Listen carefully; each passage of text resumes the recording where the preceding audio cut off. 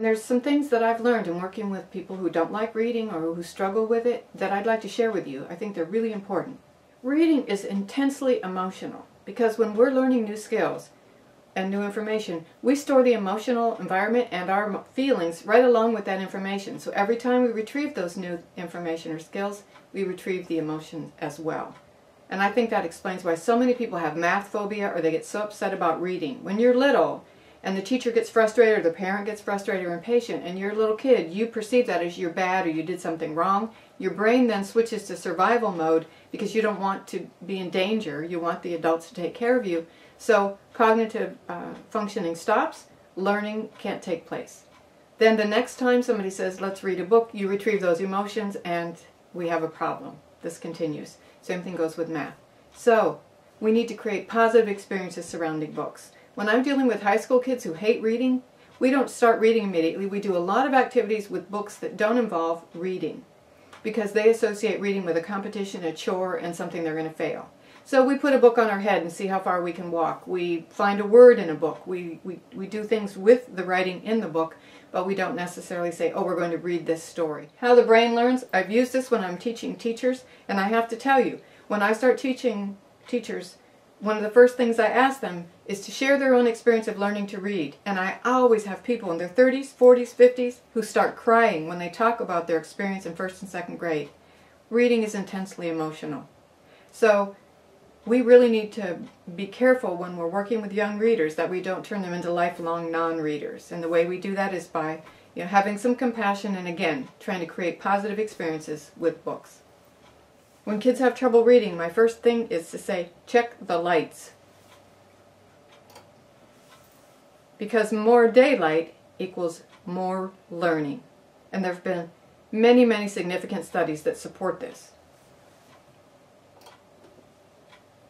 One study, and this one was really the most impressive to me, 21,000 students in 2,000 classrooms. They were in California, Colorado, and where was it? Oh yes, Washington. California, Washington, Colorado. Because they have similar climate, similar amount of daylight, similar ethnic background for the students, and similar economic situations, so that those weren't the factors.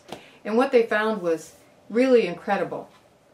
During one school year, the kids in the sunniest classrooms achieved up to 26% faster in reading in 1 year. And when they improved the lighting in the darkest classrooms, they saw a 7 to 20% increase in the learning for math. Those are really impressive statistics. And there's another study. This one, 8,000 students. And they showed that classroom windows, the amount of natural daylight, was just important as the ability of the teacher, the number of computers, and the amount of time the kids spent in school. Some people have what's called scotopic sensitivity. It means a sensitivity to light.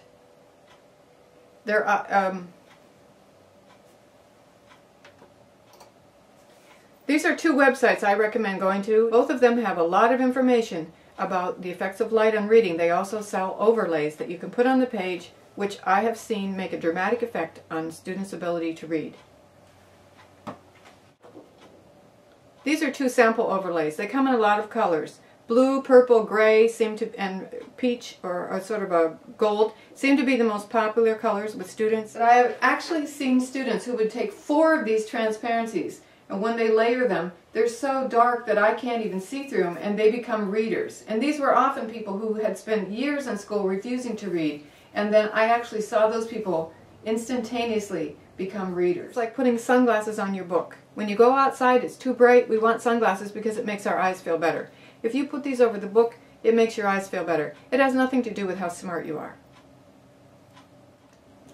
It not only makes reading easier, but I have seen immediate and long-lasting permanent changes in behavior, even from people who had been in special ed for being authority defiant or behavior disordered or whatever it was for years. When they got those overlays, they instantaneously became readers.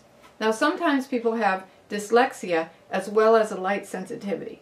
In that case, we have to address the light sensitivity, or the interventions for dyslexia may not be successful. Somebody may have 20/20 vision and still have light sensitivity. So if we just give them a vision test, it's not apparent what the problem is. But what you'll see with students who have light sensitivity, when they start to read, they fidget, they touch their eyes. Some of them will actually say, I have a stomach ache, I get a headache. Some of their eyes will get bright, red. I've had students who's actually had tears run down their faces whenever they tried to read under fluorescent light. The problem with fluorescent light is you can't get all the colors of the spectrum unless you buy full spectrum fluorescents. So when you have the regular tube light, it takes some of the color out of the spectrum. That creates a problem with contrast. Then in school, we have books with glossy pages. That glare can cause problems. It creates too much contrast.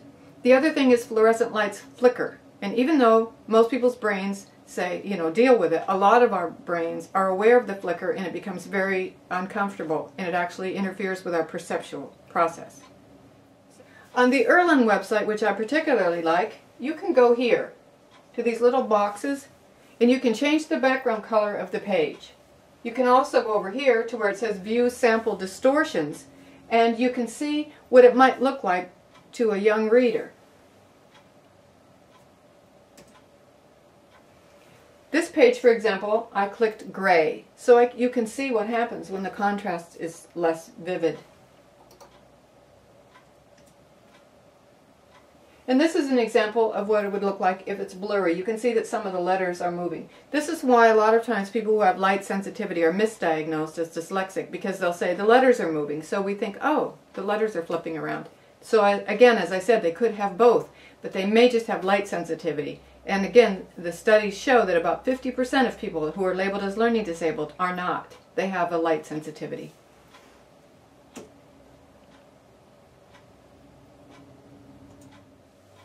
Magic Eye website, I highly recommend it because it's a sort of an unofficial, unscientific way to find out if people have astigmatism, lazy eye, double vision, some problem, light sensitivity. Because I found that people who can't see the 3D images embedded in the Magic Eye pictures, there's something going on.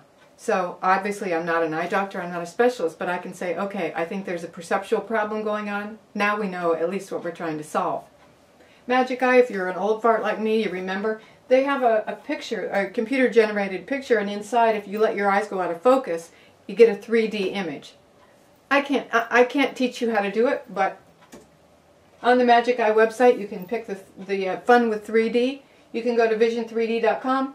It shows you how to see 3D, what if you can't see it, different optical illusions, all kinds of ideas. But then down here, it has visual health, and it goes into learning. So there's a wealth of information here.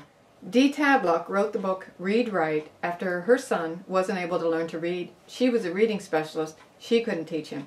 She went back to college, studied the brain, came up with a new way of teaching reading. Phonics doesn't work for everyone, and her method works for a lot of people. I just recommend it as one of the ways that we can try to help those readers.